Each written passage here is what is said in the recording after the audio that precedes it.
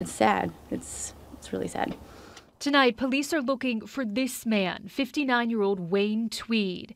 He's accused of intentionally setting a home on fire near 35th Avenue in Beardsley, then taking off, leaving 86-year-old Elizabeth Bell inside. I heard sirens and I come out and I seen a bunch of fire over there. Fire crews responded to the home engulfed in flames Thursday afternoon.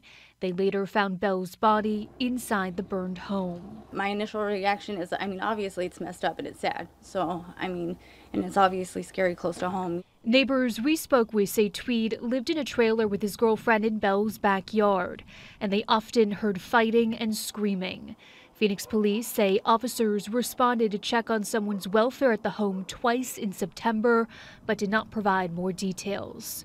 Yeah, I heard she was really nice and she let a lot of people stay there, and that's how they repair. Tweed is described as a white man, 5'5", with brown hair, blue eyes, and multiple tattoos. Neighbors say they're uneasy knowing the suspect is still out there. Not happy. Who knows who else he would do it to, Like I said, you help people and that's what you get, so yeah, I'm not comfortable with it at all. And if you have any information on Tweed's whereabouts, call Silent Witness. It's offering up to $2,000 for any information leading to an arrest. In Phoenix, Emma Lockhart for Arizona's Family.